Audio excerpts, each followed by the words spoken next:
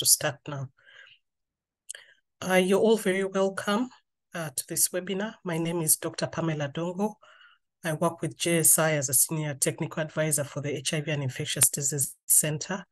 And today we are glad to host this webinar that is titled, What About Boys and Young Men? The Missed Opportunities for HIV Prevention and Treatment. We're glad to have a very experienced panel with a lot of their experience to share. And this webinar will be moderated by Ms. Tiwana James, who is the Senior Youth Advisor at the USAID Office of HIV and AIDS. Tiwana is an expert in adolescent and young adult sexual reproductive health and HIV prevention. And she's had over 25 years of experience serving the youth, their families, and their communities, both in the US and many other countries in the world. Without much ado, I would like to hand over to Tiwana. You're welcome. Thank you. Thank you so much, Pamela. I'm glad to be here with you all this morning. As we get started, we thought we would like to launch a poll. Sarah, if you could start the poll, please.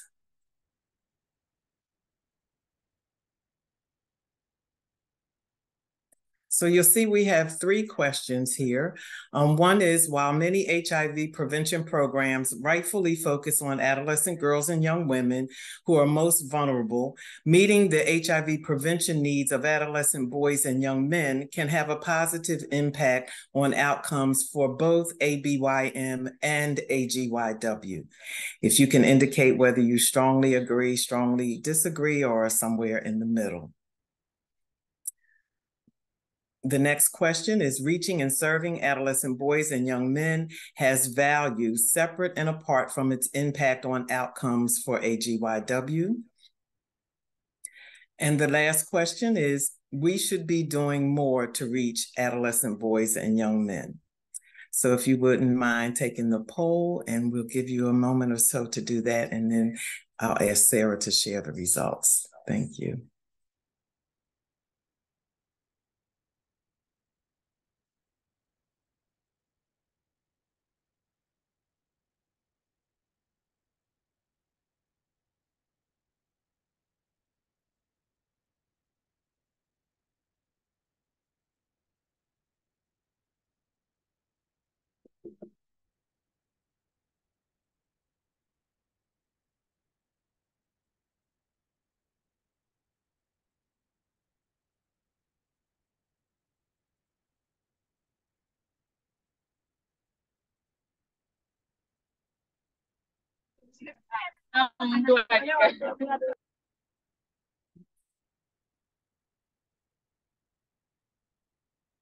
Sarah, do we have enough respondents to share the results yet?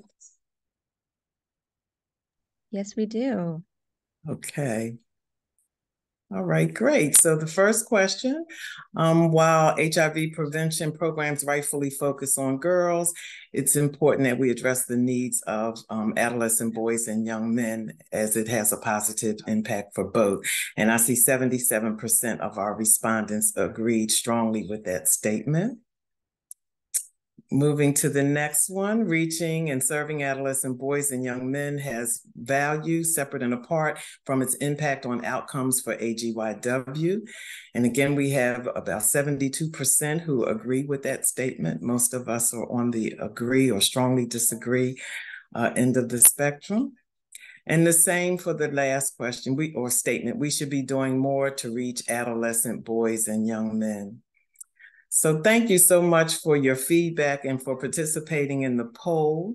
I think these questions and statements really help us set the tone for the webinar today, as many of us seem to be in agreement that we could and should be doing more to reach and serve adolescent boys and young men.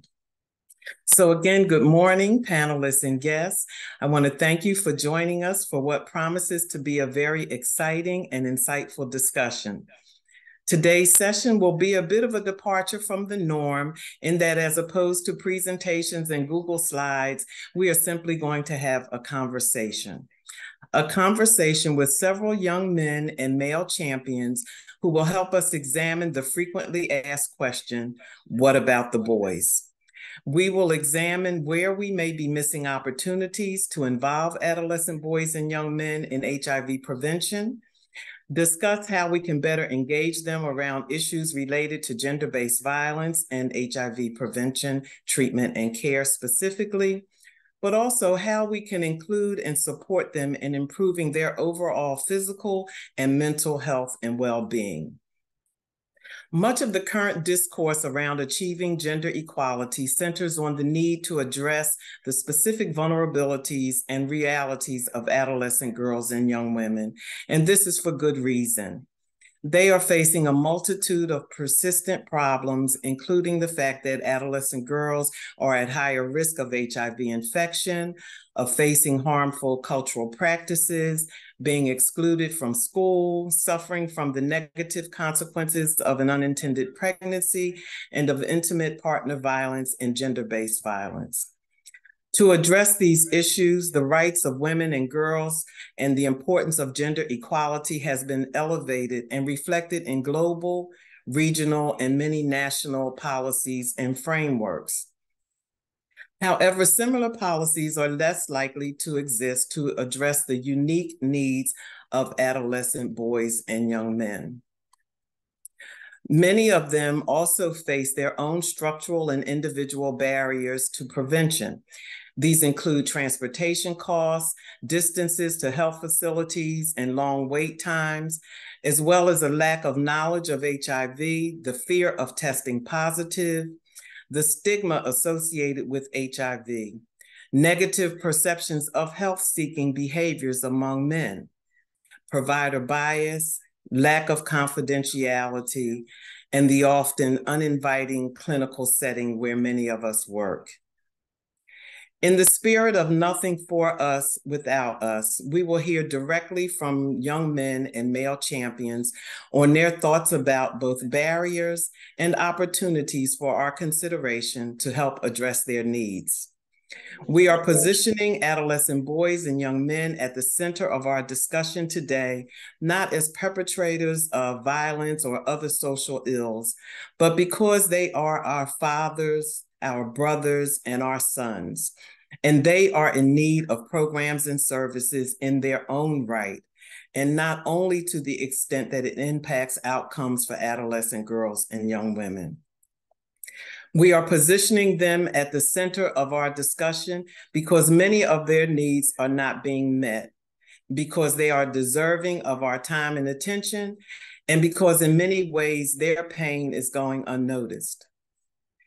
As you might suspect, it's no accident that I'm sitting in front of this picture today. Not only is it a beautiful piece of art from Ghana, but it's a visual reminder for me that boys matter and that they need my help and your help too, and that our destinies are inextricably linked, boys and girls, women and men. My belief does not in any way diminish my lifelong commitment to working with and on behalf of adolescent girls and young women, and these two beliefs exist in harmony. In full disclosure, I am also the proud mother of a son. So I see firsthand how society's perceptions of Black men in particular and of men in general impacts their mental and physical health and well-being. I have become all too familiar with the struggles to define what it means to be a man and how this can impact their sense of self, their roles within their families, and ultimately their relationships with the women and men they love. Today, we are sounding the alarm and calling attention to the needs of adolescent boys and young men. We are also putting a spotlight on the promise they hold for the part they can play in reducing the spread of HIV, shifting the paradigm in the way we see them and how they see themselves, for reducing intimate partner violence and helping them become more productive members of society. When we engage in a more holistic approach to gender equality, both girls and boys and society at large stands to reap the lifelong benefits. So now, enough for me. Let's hear from our panelists. And again, welcome to our discussion today. I will start us off with a question to help us learn a little bit more about our panelists. So beginning with Morton, please tell us a little bit about yourself, including where you're from, what some of your interests and passions are, and what you have learned or gained or done differently as a result of participating in HIV programs. Morton? Thank you so much for having me as one of your esteemed respondents and panelists. Can you get me clearly? Yes, we can. Thank you. My name is Mambo Morton. I'm young in my 20s.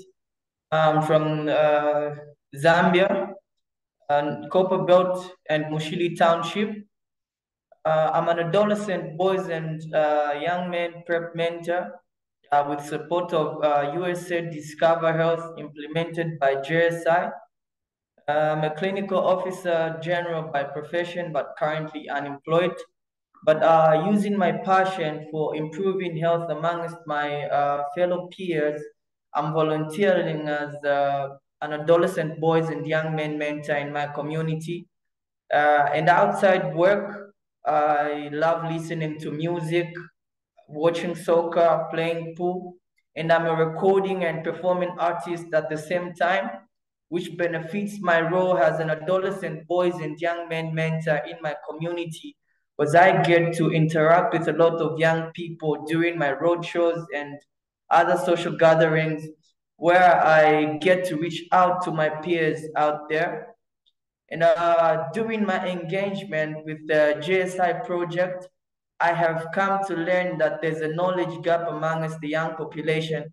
And what I mean is that only 4 out of 10 adolescents actually know that correct use of condoms and limiting themselves to one unaffected sexual partner is actually a prevention method for HIV, and that a good looking and healthy person can also have HIV. And what I've come to do different about this is that I've become so courageous to be a source of information to my peers. And believe me, my passion for being a recording artist has made me naturally be found in adolescent boys and young men dominated areas, which is a game changer to my community because we are turning those spaces into friendly spaces where we can reach out to the young men and adolescent boys out there, link them to HIV services like voluntary medical male circumcision and pre-exposure prophylaxis for HIV. Thank you so much, Madam James. You can take it up. Thank you so much for sharing your wonderful work, Morton. The passion and your commitment really comes through in your remarks. Can we hear from Malanzani next?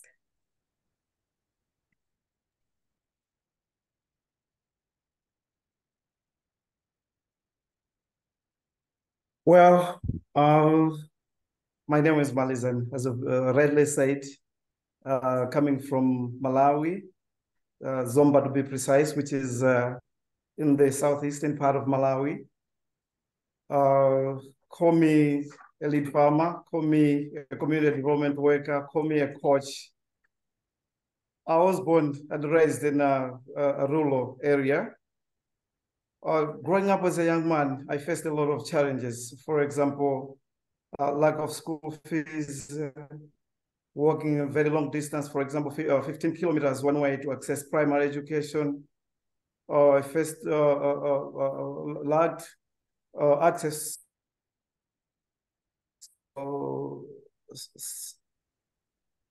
Can I come again?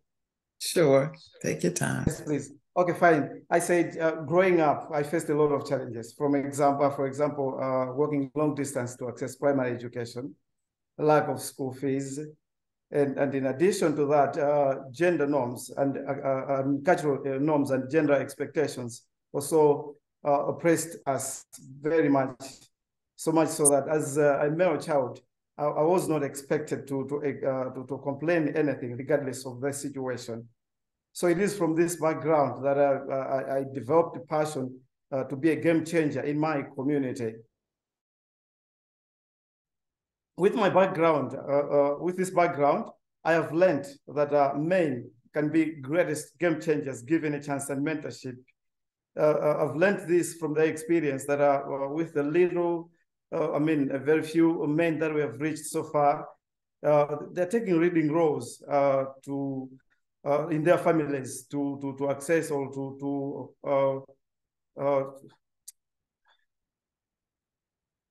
hello.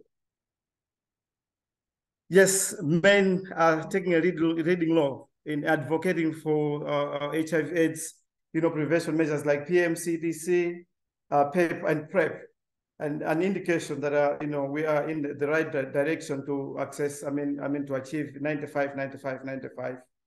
My approach in male engagement and the dissemination does not end in information dissemination only.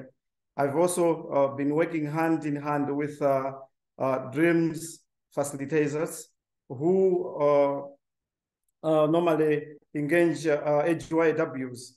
Now, in the course of engaging the HYWs, I've also learned to understand that HYWs complain that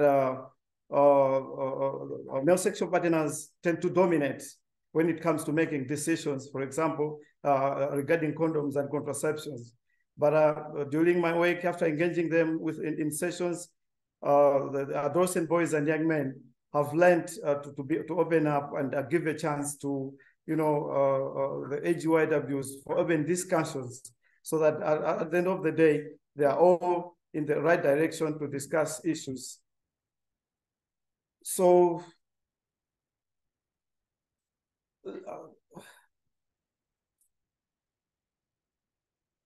in short, that's what I can say about what I've learned so far in male engagement. Sorry, I'm a little bit nervous, but one or two things that when we're trying to connect. It's okay. Take your time. Yes. But thank you so much for all that you have shared. And I think you've given us a great example of how adolescent boys and young men and adolescent girls and young women can partner together to better understand one another and to work together to prevent HIV. So I hope we'll get a chance to talk more about that a bit later. Thank you. Oscar, can we hear from you now? All right. Thank you very much. I hope you're getting me clear. Yes, we are. Hello, everyone. I am Team Oscar, a part peer leader based at Adolescent Clinic in Lira Regional Referral Hospital in Lira City, Northern Uganda. I am incredibly passionate about working with adolescents and young adults. As a part of my role, I am dedicated to making the Adolescent Clinic friendly and supportive for the young people. Participating in the JSI program has been an enlightening and a rewarding experience for me. One of the most significant aspects of my role is to provide peer support to young people living with HIV and AIDS. As me myself, I'm living with HIV positively. JSI has indeed equipped me with the valuable skills and knowledge on how to effectively engage and support these individuals. I have learned to be a better listener, to emphasize with their unique challenges. I provide counseling services to the non-suppressed clients. If they suppress, it's my joy. And I do offer technical assistance on the implementation of the DOTS and YAPS model. For those who don't know what YAPS is young adolescent peer supporters that is being implemented in Uganda. And I also make sure that all my adolescents receive the necessary key services that they require whenever they come to the hospital. So I do linkage, I do referral if they turn up to the facility for any medical services. So through JSI program, I have had opportunities to connect with other professionals and organizations working in the field of HIVs and AIDS, especially the platform we are in right now. This networking has been valuable for sharing best practices, learning from others' experiences, and collaborating on projects that benefit the young people. And I always do my best to make sure that these practices that I learn from these platforms, like the one that I'm in right now, I make sure that reach out to my fellow young people, and it will be for the good of my own community. And on a personal level, I have grown through my participation in the program. It has given me a sense of purpose and fulfillment in my work. I have seen the positive impact I can have on the lives of young people, helping them cope positively with their HIV status and achieve viral suppression, which I always call them king when you reach that level. JSI program has enabled me to be more effective and compassionate peer supporter. That is an amazing thing that I can say. The most epic thing that for me that I have gained through working with JSI. I am grateful for the opportunity to be part of the program, and I'm super, super grateful for the positive change it has brought to the lives of those living with HIV in my community. I think that describes really who I am and my passion.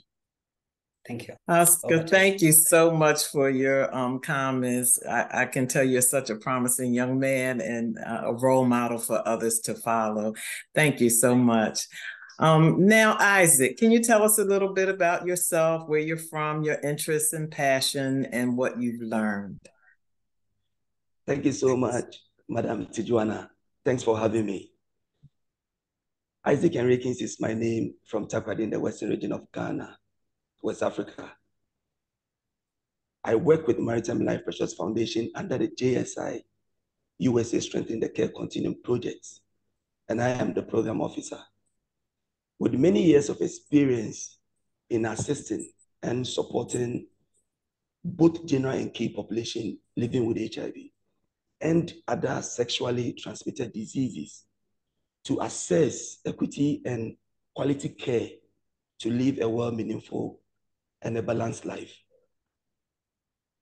Of course, I'm a driven person who seeks to be the voice of the voiceless, increasing awareness and promoting safe sex among sexually active adolescent boys, young, and men.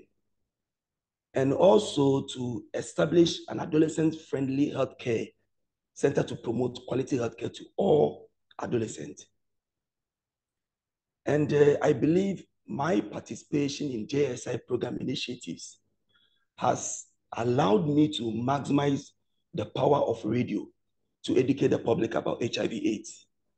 And this includes addressing issues like stigmatization, the significance of testing, the efficacy of treatment, importance of PrEP, and again, advocating for correct and consistent use of condoms and lubricants among adolescent boys, young, and men, and the high-risk groups to reduce new infections. So inside, discouraging multiple sexual partners, promoting safe sex, and using the same channel to lowering community viral load through antiretroviral therapy.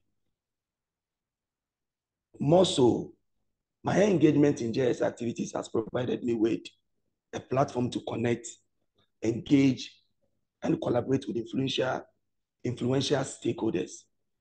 And I believe with this collaboration, we have developed effective strategies, including community health talks, aim at shaping social norms, attitude, beliefs, and ABYM understanding of their sexual health, and establishing them as essential partners in the prevention of HIV. Thank you so much, Madam Tijuana. Thank you, Isaac. It is really a pleasure to have you as a partner, an ally, and an advocate for adolescent boys and young men. Last but not least, we'll hear from Tatelo. Can you please tell us a bit about yourself?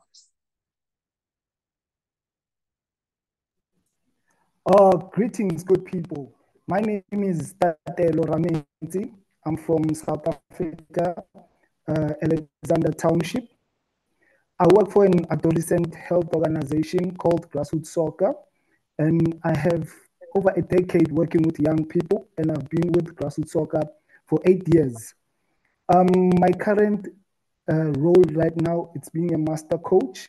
My primary role at grassroots soccer is to implement the skills program to help adolescent boys and young men to face the challenges and to break the discrimination and the stigma around HIV and AIDS.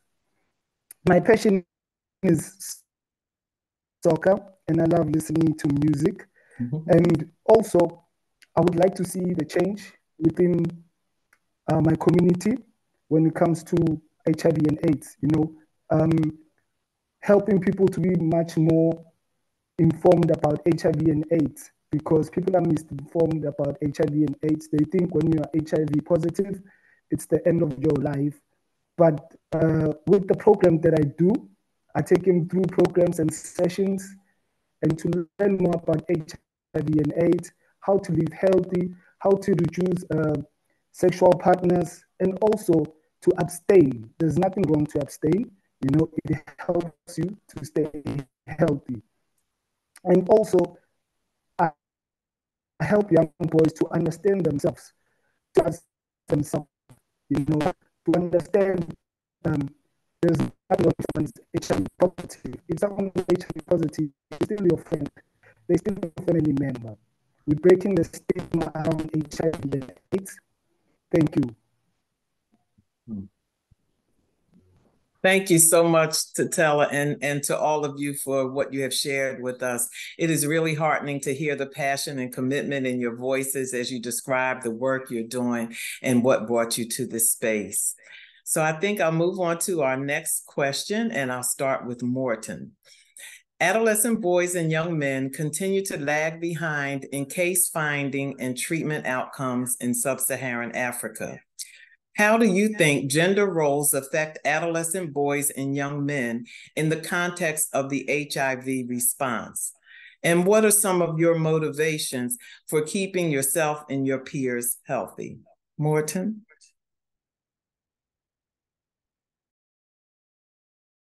You're on mute.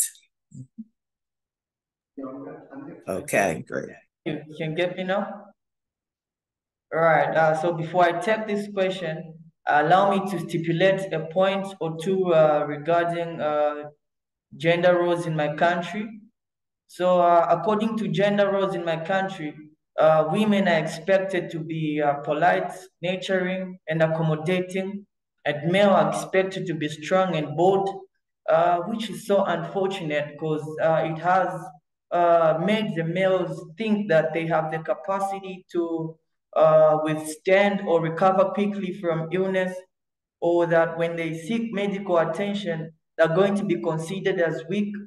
And one of the most significant health concerns regarding the males in general is their reluctance when it comes to seeking medical attention. I mean, this reluctance is partly attributed to gender norms that equate illness with weakness, and regarding sexual reproductive health as a foremost female issue, and resulting into poor uptake of health services, affecting early detection of HIV and effective treatment. And the other thing is that gender roles also create social pressure amongst the adolescent boys and young men. I mean, it forces them to involve into illicit activities like substance abuse and alcohol abuse at an early stage, of which when they resist or when they say no to that, they think they're going to be considered as cowards by their fellow peers. So they are following, they fall along just to feel comfortable around their peers, and which is predisposing them to HIV transmission, because substance abuse and alcohol is one of the significant drivers to HIV transmission. And the other thing is that, talking of motivation, today's youth are the leaders of tomorrow. I mean, for us to take up the leadership positions in the future, We need to be healthy and strong. We need to live a healthy lifestyle. You understand?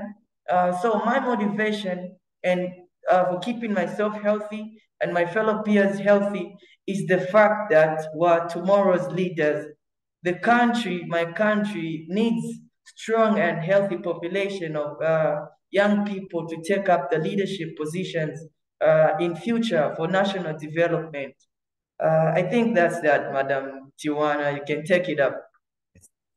Thank you so much. I think your comments were right on point. And I made a note when you talked about men's reluctance to access healthcare, because that is not unique to adolescent boys and young men or to the continent of Africa. As I think about the men, young and old, in my own life and their discomfort with accessing health services, I think that's something we all could do a bit more to address. So thank you for those comments.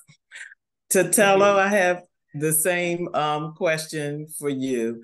How do you think gender roles affect adolescent boys and young men in the context of the HIV response, and what motivates you? Because of negative gender stereotypes, men often feel pressure to conform to standards that puts them at the risk of contracting HIV, perpetrating intimate partner violence, and poor mental health. In many communities, the belief system promotes that being a man means you have to have more than one sexual partner. You don't have to use a condom consistently, and you don't go to the clinic. And like the common phrase that I always hear in my community is that men don't cry, real men, they don't show feelings, which it makes boys to be much more likely to address the problems which they face, and that becomes a big problem overall for their health. But I'm motivated because I'm surrounded by game changers, people who are positive to bring changes within our community.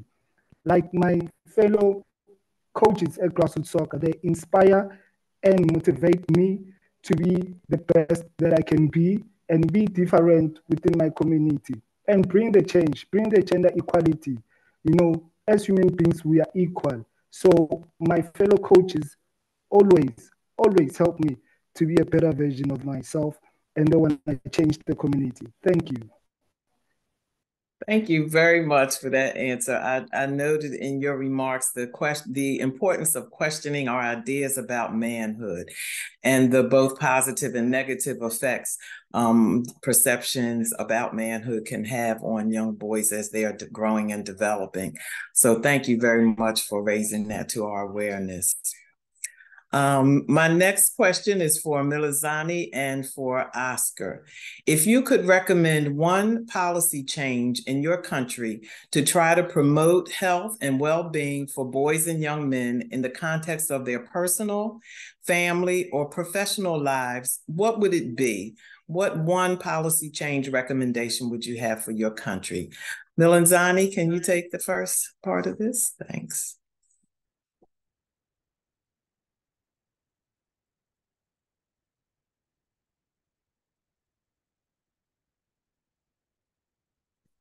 My country, Malawi, has an HYW policy, a strategy, but not an ABYM policy.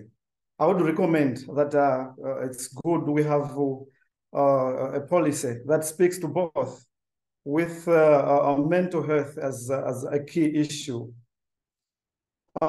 Depression, anxiety,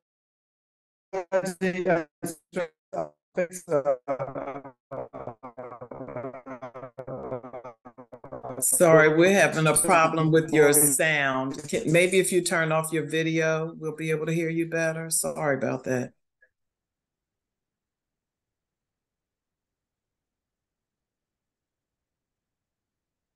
Okay, try again.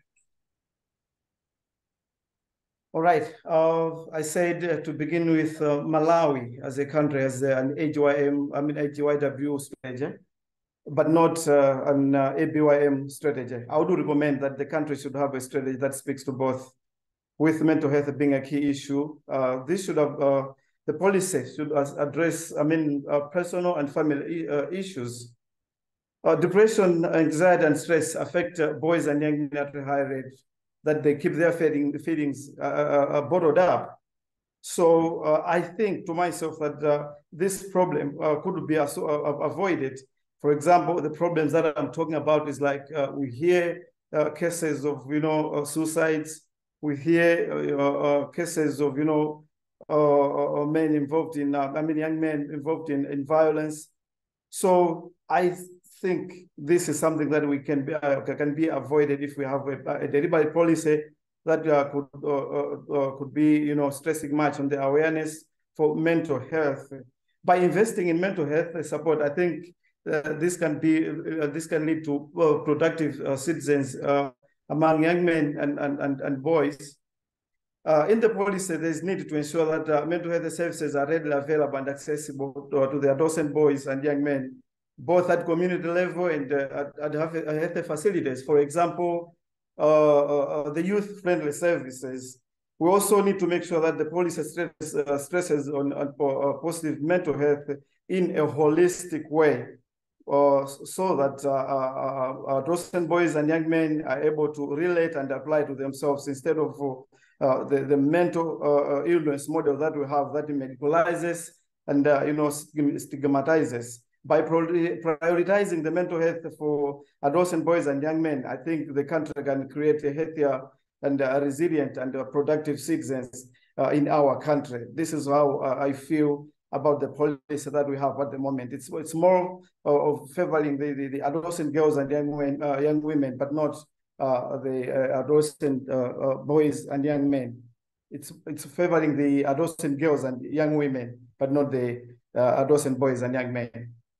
So if it could be changed and hence to be a holistic approach, I think it would help us much. Great. Thank you, Malanzani. And thank you so much for raising the issue of mental health. I don't think the importance can be understated. And it's also tied to the previous comments about the perceptions of manhood and men's, not seeking health care. And certainly mental health has a stigma associated with it that keeps not only young men, but all of us or many of us away from the services we need. So thank you so much for raising that. Oscar, can we hear from you now? What are your thoughts on policy recommendations? One policy change in my country that I would recommend to promote good health, well-being for boys and young men could be comprehensive sexuality education, focused at being delivered at family or household level. To me, this is derived from the phrase, charity begins from home, not school at all. We should ensure that this education challenges traditional gender norms and stereotypes. It will promote healthy and equitable relationships between boys and girls. As you heard from Malizani saying that we should put a beam and we balance it. I feel like we should not neglect the other side and put the other side up to balance the beam. Let us put equal portion on each. If the ABYM is getting this, let the AGYW also get the same. So this education should be accessible to all young men, including those in rural areas, and also be sensitive to the needs of individuals with disabilities and different cultural backgrounds. While the focus is primarily on school-based education, when it comes to profession, I believe we should consider incorporating models that address career development and life skills to prepare young men for professional lives. And to promote safe and responsible sexual behavior, still the comprehensive sexuality education does that. And yeah, in this education, we should provide information on sexual health, contraception, and prevention of sexually transmitted infections, including HIV, to equip young men with knowledge and skills to make informed decisions about their sexual health. When you come to my facility, you find that when you go to our records, you find that a number of young girls come in every day for family planning advices, for such information, but you'll never see You never see my boys. Like, you don't see them. And you feel like, are they even around? Do they really care about their sexual health? So I don't know that I don't know what should be done about that, but we should try to look into focusing comprehensive sexuality education at family level, because charity begins from home, please. What I also would like to emphasize is a policy of mandatory testing based on the national guidelines to enhance identification, and empowering the school nurses on heart literacy to improve on the adherence of the school-going students. Personally, from my personal experience, believe me, I have never suppressed when I am at school. I have never taken my medication well. I should confess that. I missed, I dodged. Why? And I can't go to the school nurse because obviously, with no doubt, she's going to tell other people that I have AIDS, and I don't like people to know that. And if me by then in my primary school or at secondary school, I didn't like that to be known out, how about someone out there who is not yet disclosed how to the rest? How do they feel about that? I think we should put up on the policy of mandatory testing, let people know their status. This will really improve on the identification. So these policy changes should be designed to be inclusive, culturally sensitive, and accessible to young men across the country. I repeat, including rural areas, please. By addressing sexual and reproductive health, mental well-being, as Malizani said already, and teaching economic opportunities and how to parent. And I believe we can support the young men holistically well and contribute to overall improvement in their health. Successful implementation of mandatory testing policies should be accompanied by a strong emphasis on education, awareness, and creating a supportive environment to ensure compliance and minimization of stigma, both in schools and workplaces. And we should, I think, let me stop there, not to take too much time. Thank you so much, Oscar. I really hope our policymakers and advocates were listening intently, because you all have given us lots of good information and recommendations to work with. I was especially aware of your comments around the role of parents. In a previous life, I worked in sexual and reproductive health, and we were known to say that parents are the primary educators of their children. So I really love the ideas around community-based work and engaging parents in all of our efforts. So thank you very much for your feedback. Our next question, I'll start with Isaac. PEPFAR has supported HIV programs for over 20 years, but our progress can be easily derailed if we lose our focus, conviction, or fail to address the inequities, many of which are fueled by stigma and discrimination and punitive laws that stand in our way. How do you think young men can support sustaining PEPFAR's gains in the country where you work? What can you do to help us sustain these gains? Thanks, Isaac. All right. Thank you once again, Madam Tijuana. I think from my perspective, to be able to continue and sustain the enormous impact of PEPFAR across countries, especially in my country, Ghana, adolescents can play a crucial role in reducing stigma and eliminating some punitive laws. First and foremost, I think adolescents need to advocate for policy change. Young men can work to change laws and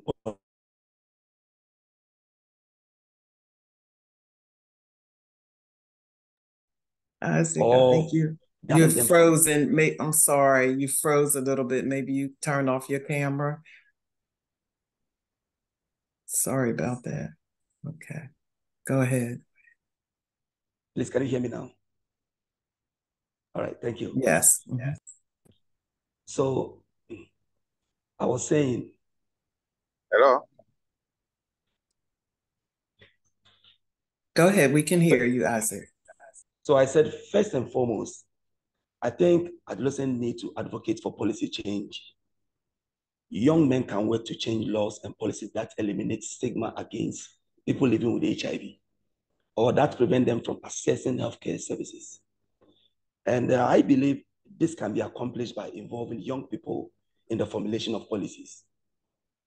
Like, for example, in the programming, in the monitoring of interventions related to sexual reproductive health rights and HIV/AIDS. Their meaningful participation is crucial to ensuring that programs and policies effectively address the needs of these adolescent boys, young and men. Nevertheless, I think fighting stigma and discrimination continue to be major barriers to HIV prevention and treatment. By campaigning for the rights of people living with HIV and promoting empathy and understanding, young men may confront and address these concerns within their communities. So, in addition, ensuring the meaningful involvement of key stakeholders so from this aspect, I'm talking about stakeholders in Ghana. So like queen mothers, chiefs, opinion leaders, assembly members, and other influential leaders like the regional ministers, district health director, and so forth. And their role in the HIV/AIDS program is critical, as this can help reduce stigma and discrimination. For example, peer support and education by stakeholders will empower adolescent boys and young.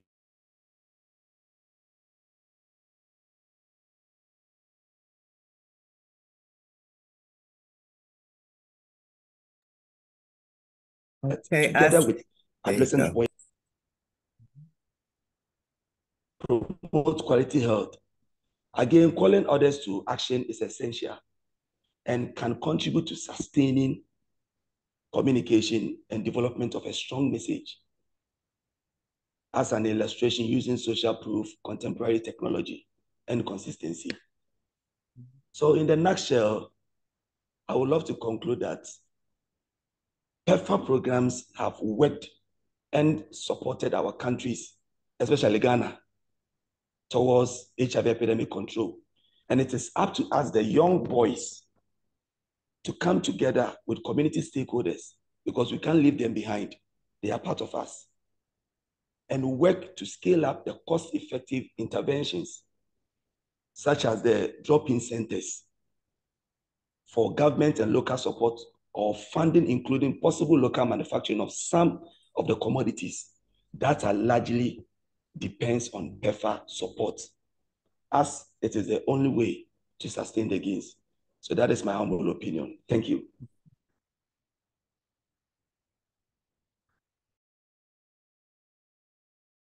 Oh, Tijuana, you're on mute. Sorry.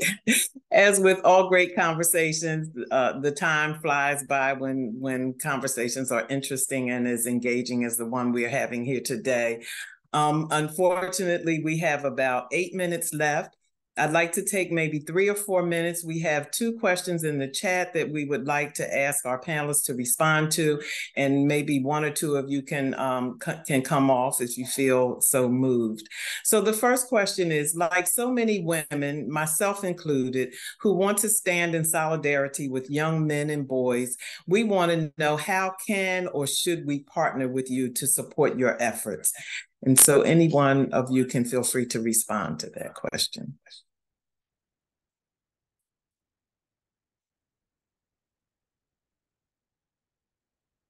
Anybody, please. Yes, Morton, you want to respond?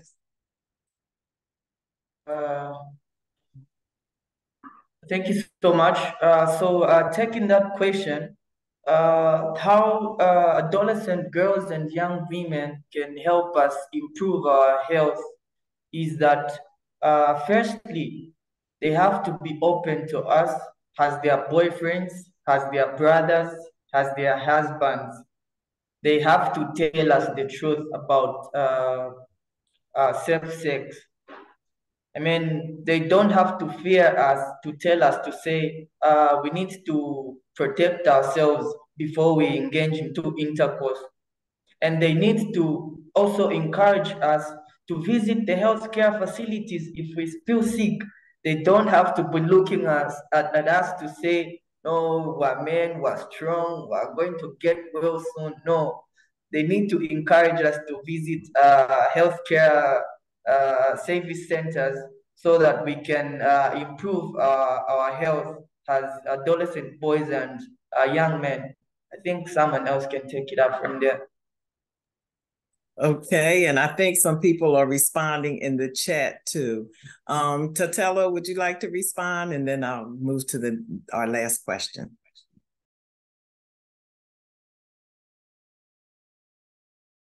You're on mute, Tatella. Sorry.